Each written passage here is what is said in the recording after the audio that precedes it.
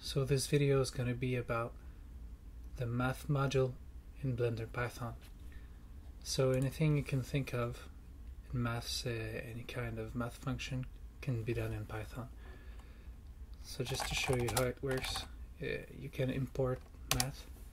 It's a common Python module, and to see what's in, you can see dir math.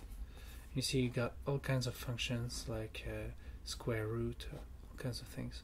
So I'm gonna make a new file, import bpy as usual, then from math import syncos_py. I'm gonna create a function.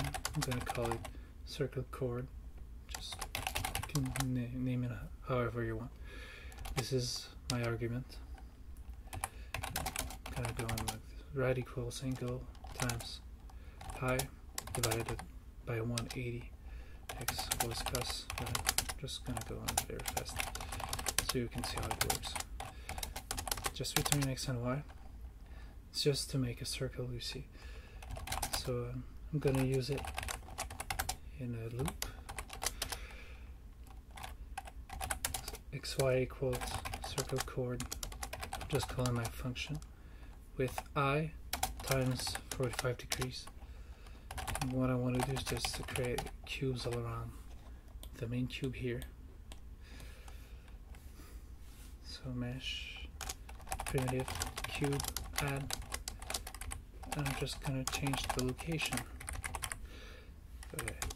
Location equals. I like to use x times 3, y times 3, and 0, just because the bigger this number is, the bigger the radius of my circle.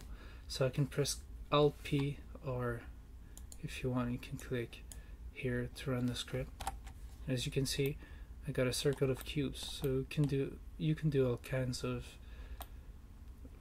shapes. I could have made, you know, like a Christmas tree or anything. So next video maybe is going to be about video presets, because I think setting the properties window is really complicated.